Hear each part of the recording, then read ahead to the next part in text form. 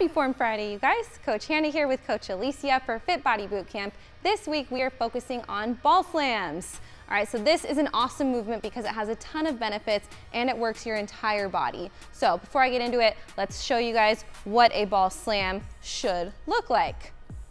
So with a slam ball, bring it up and overhead, slam it down, follow it down, catch it, and bring it right back up. All right, so it's super important first that you are using a slam ball and not a medicine ball because you don't want it bouncing up to your chin. It should just get a light bounce at the bottom, enough for you to scoop it up. So what are we looking for as far as movements in the ball slam? We want you to start completely overhead. We want you to use as much power as you can to slam it down, and then we're looking for you guys to follow it down and catch it as it bounces. If you're slamming it hard enough, it's going to bounce off the ground and you should be able to get underneath it and scoop it right back up. Once you have it at the bottom, we're looking for a good squat clean to get it right back up to the top. So this should be a fairly heavy piece of equipment for you, something that's gonna challenge you so that you are getting the muscles worked properly. So now let's talk about what muscles we are working in this movement. When Alicia is dropping down to pick the ball up, we've got the calves, the quads, and the glutes working in this squat movement. We also, once she's coming up, we have the core engaged because it's stabilizing her. Now she's working those triceps, shoulders, and traps in that squat clean, and then she's gonna bring it up overhead. We got more of those deltoids working, and now when she slams it down, we are improving the muscular endurance right here because it's a power movement. That is how many benefits the ball slam exercise has.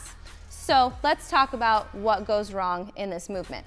Oftentimes, we will see people slam the ball, but when they go to pick it up, they hinge down or they drop their shoulders below their hips. What's picking the ball up?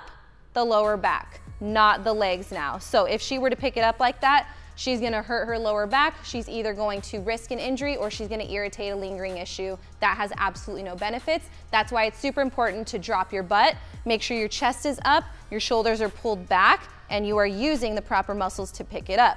Second thing we see go wrong, people often just drop the ball, they don't actually slam it like that.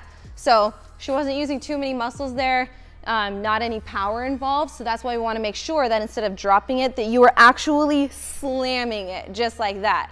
Additionally, what we see is people will hold on to the ball as they drop it down so they don't actually release it out of their hands just like that.